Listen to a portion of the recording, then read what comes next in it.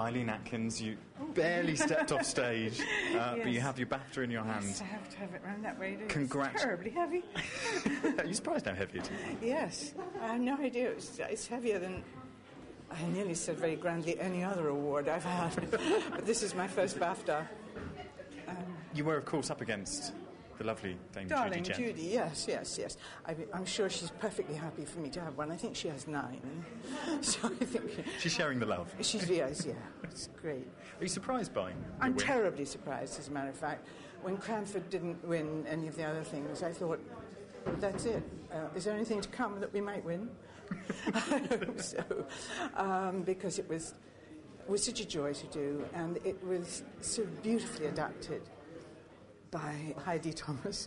And she's terrific. I mean, this is the 3rd adaptation of hers that I've done, and she really is terrific. So it was just such a joy to do. Let me just give you a quote from what the jury said about your performance from the BAFTA. Superbly judged, understated, acerbic yet witty. Is that fair?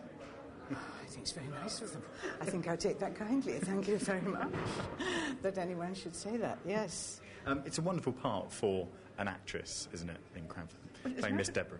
As a matter of fact, I thought it was the worst part of the piece. When I was handed, I said to my husband, I'm the only one that's not funny. Everybody else is going to walk it. But no, it's such a lovely crowd of people. Who cares? I just go, and we had 3 readings. And I kept thinking, I wish I was funny. And then a young man came up to me in the cast and said, I love your part. And I said, why? And he said, well, I just wish I'd had a godmother or an old aunt like that. So I thought, oh, well, I'll enjoy that. And how do you suck an orange? Apparently I was doing it in a rather obscene way, and we had to do another take, because if we'd shown that one, we'd have been X-rated. Perhaps that's what helped you get the BAFTA. I think...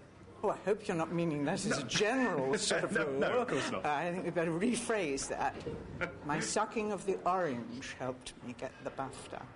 Congratulations on Best Actress. Thank you very much. Enjoy the rest of the night. Thank you, I will.